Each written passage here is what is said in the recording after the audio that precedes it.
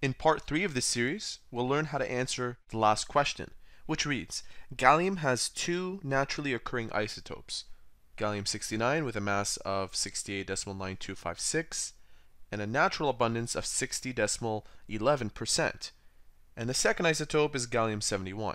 Use the atomic mass of gallium listed in the periodic table to determine the mass of Gallium-71.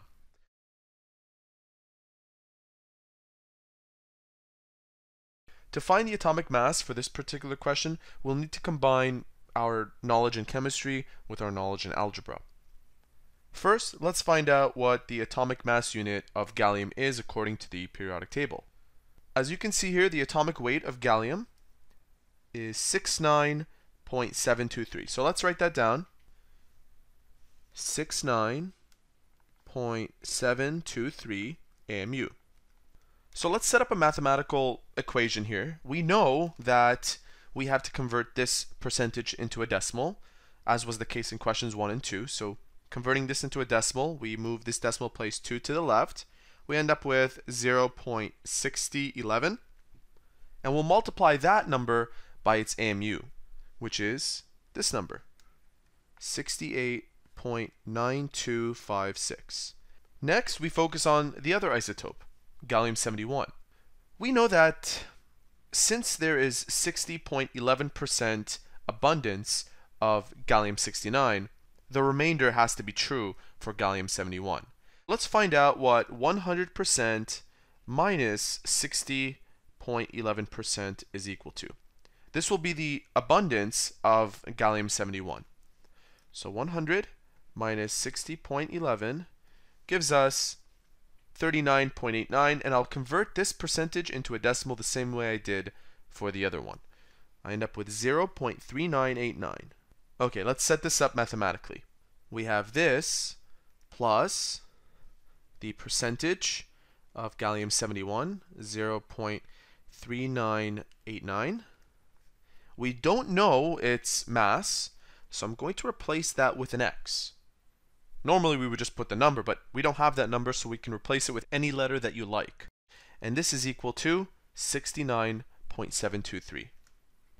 Now keep in mind that we will be accounting for significant figures here.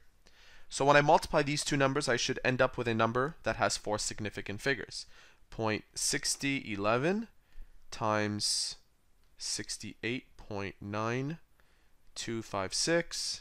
That gives me this number. And keep in mind that we have to have four significant figures. Although there are so many numbers here, we will write down up until four numbers after the decimal, just for good measure, because we can't start rounding off numbers if there are more calculations underway. But we'll also account for the fact that anything after that 3 is insignificant. And the way we do that is by writing out as many numbers as you want and then putting a dot underneath the number that is the last significant number. So we have 41.4311. That's good enough. And this is the last significant number. Everything after that 3 is insignificant. Plus, we'll just keep that the way it is, and we'll keep that the way it is. I need to isolate for my x variable, so what I will do is take this number and subtract it from this number. That gives me 69.723 minus 41.4311. Now when it comes to adding and subtracting, your final answer needs to contain the same amount of numbers after its decimal place as the number with the fewest decimal places before calculating. So this has 3 numbers after the decimal place, this has 4, so your final answer should also have 3 numbers after the decimal place. You use the least amount. 69.723, 41.4311. That gives us 28.2919. And I mentioned that we should only have 3 numbers after that decimal place, so I'll just put a dot right there because there's still some more math left. This part remained the way it is, and I'll write it down here. Now to solve for this x, we will divide both sides by the number that's in front of the x, 0.3989. So our final answer should have 4 significant figures.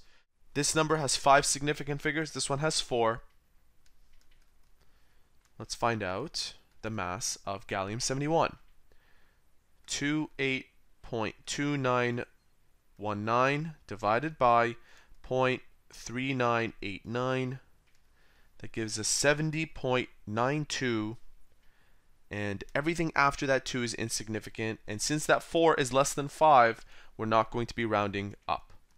70.92 AMU of gallium-71.